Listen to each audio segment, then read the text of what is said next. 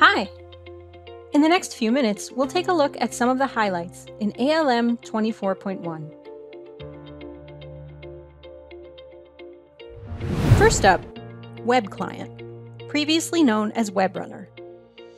The Test Runs module is introduced, enabling you to view results of manual test executions.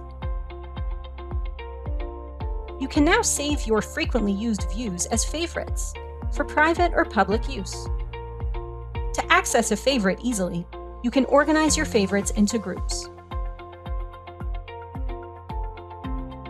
The filter function becomes more powerful with expanded options. You can use it to filter records in Tree View, group runs and defects in Grid View, and sort entities based on sorting priorities.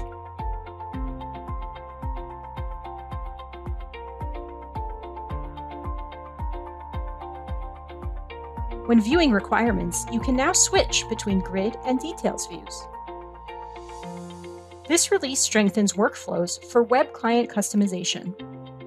More events are available in project scripts.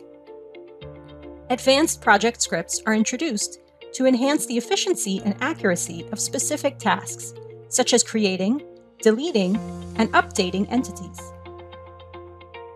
Web Client adds multilingual support. In addition to English, Web Client supports 6 other languages.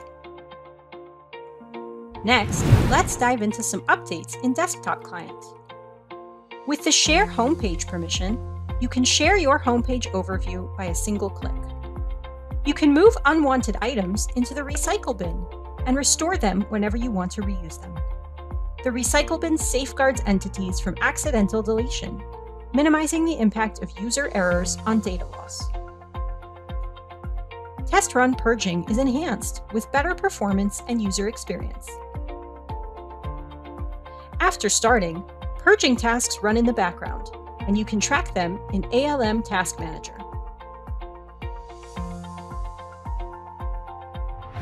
And now some enhancements in analysis and reporting.